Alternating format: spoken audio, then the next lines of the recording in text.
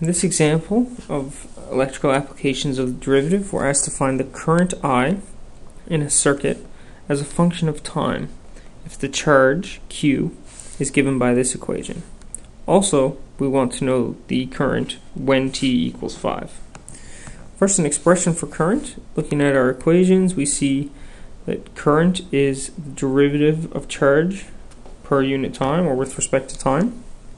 So I is equal to the derivative of Q, which is,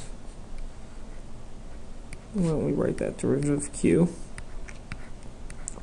4t plus 1.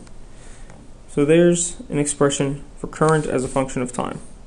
It's simply the derivative. The derivative, or I at 5, the second part of the question,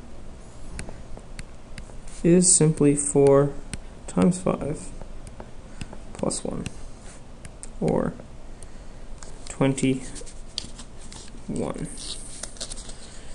amps.